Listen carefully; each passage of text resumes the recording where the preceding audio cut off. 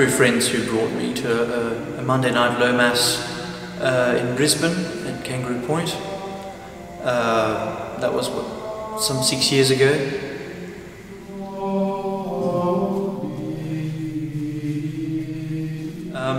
My first experience, at first I was quite troubled by obviously the language barrier, you know, the Latin,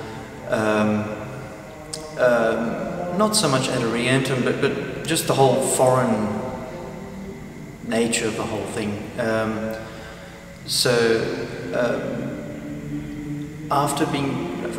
After a while being troubled by this whole thing, not being able to follow along, trying to follow with the Missalette and so on, I just offered my incapacity, if you will, to God, and offered, you know, my intellect, and that He would give me the light to you know, get something out of this experience. And I just sort of let myself go, and eventually He gave me the grace to understand that, you know, it's not about me or what I can get out of it. And eventually I understood that, you know, it's in Latin, so what? You know, I'm not going to understand it anyway. If it's in English, it's so much beyond me, just the Mass itself. So whether it's in Latin or not. So I suddenly understood it. I had a complete, I don't know, would you say a paradigm shift? You know, completely turning to the Lord, sort of, you have to get out of yourself and face east with the priest, and look beyond, you know, what you can get out of it.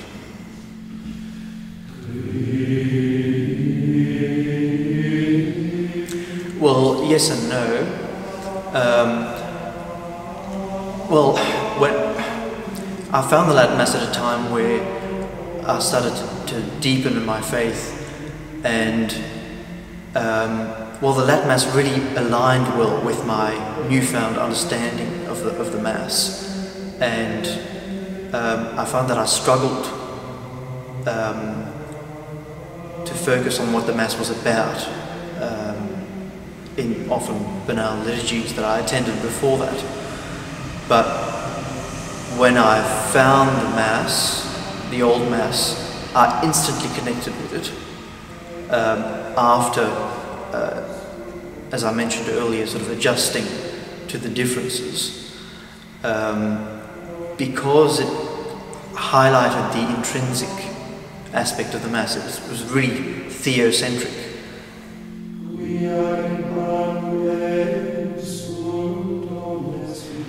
Well, certainly.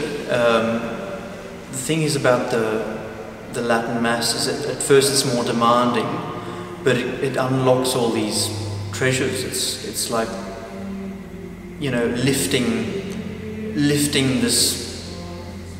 this false floor that was covering all these amazing treasures, and it just unlocks everything. You know, everything becomes connected. You know, then you come into contact with the office, the divine office, and so on. So it's a whole package that really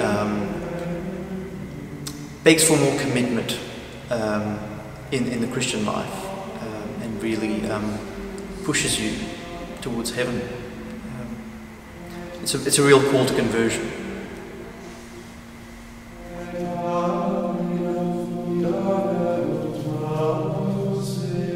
So if you do get a chance, definitely go to the Latin Mass. It'll definitely enrich your faith.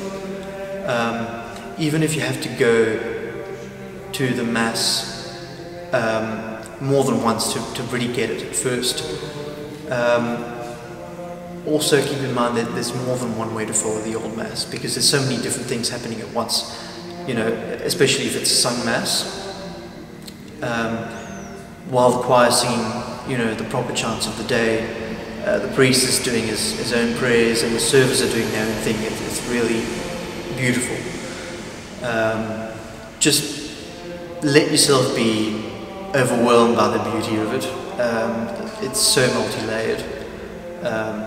So don't necessarily pick up a missal and try and follow along every word of the Latin. It might be a bit difficult at first. And you'll find that it requires more effort, but it'll nourish you so much more. You know, with the treasures of the faith, and you know, ask you to commit more. It begs a stronger commitment to the faith.